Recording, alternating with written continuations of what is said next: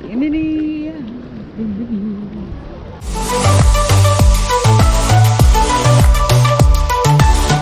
Once off the cruise ship in beautiful Bimini, it's a quick walk down the brand new pier to the complimentary tram service provided by Resorts World.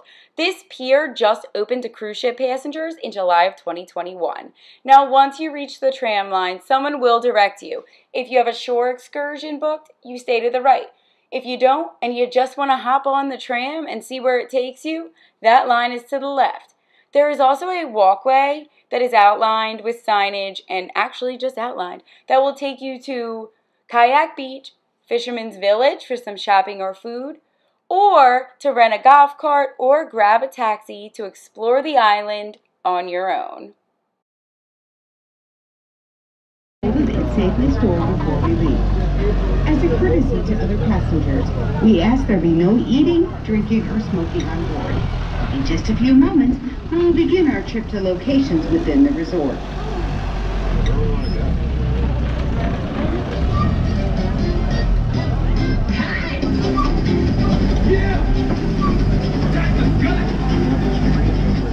At the end of the pier, as you'll see up here on the right, is where you can rent a golf cart to explore the island on your own. Golf carts are definitely the primary mode of transportation around at least the Resorts World section of this island. If you're not planning to get off the tram at any of the 3 beaches that it stops at, I'd still highly suggest taking a ride on it, if not just for the breeze, but because it's really, really scenic. The first stop on the tram was to Beach 360, and the second stop on the tram was Resorts World Bimini Beach Club.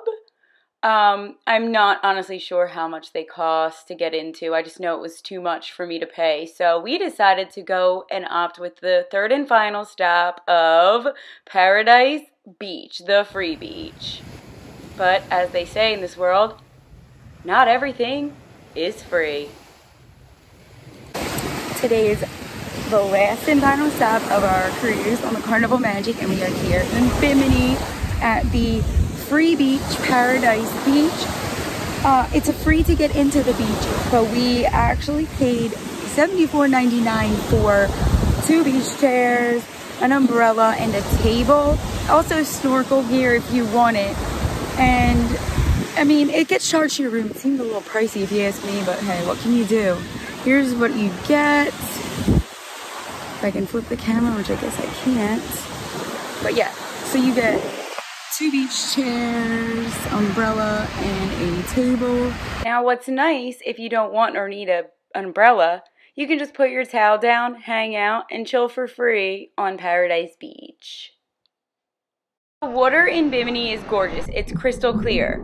But the resorts have netting up, so you really wouldn't need snorkel gear because you really don't see any fish. The only fish we saw were the jelly kind.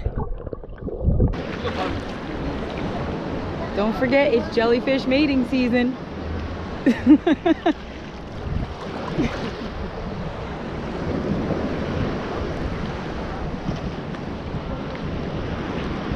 It is jellyfish mating season.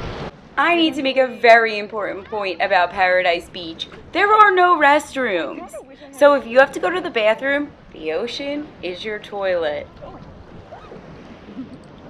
So just keep that in mind when trying to be cheap like we were. And hope to God that you don't have to go number 2. There are 2 vendors on the beach, food and drink, which are ironically from Resorts World, who will not let anyone on Paradise Beach use their neighboring facilities to go to the bathroom. But anyway, there are also people who come around and offer you drinks out of pineapples and coconuts, and they are very delicious. So we decided to go that route and get our drinks via them. And they're strong. A little pricey, but strong.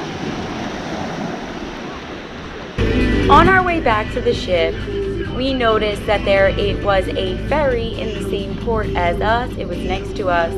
Now, I did some research, and that ferry comes from Florida, from Port Everglades, and it is a quick 2-hour ferry ride to Bimini. Beautiful, beautiful Bimini. Also, you can get here in a quick 30-minute seaplane ride from Fort Lauderdale Airport or from Miami Seaplane Base.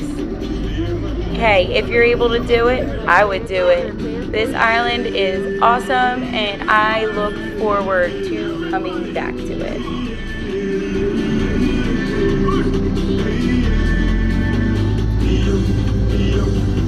I would suggest, highly suggest, if you have the ability or opportunity to come here, whether it be on a cruise ship or, you know, on a ferry from Florida, absolutely do it. The water is beautiful. It's great.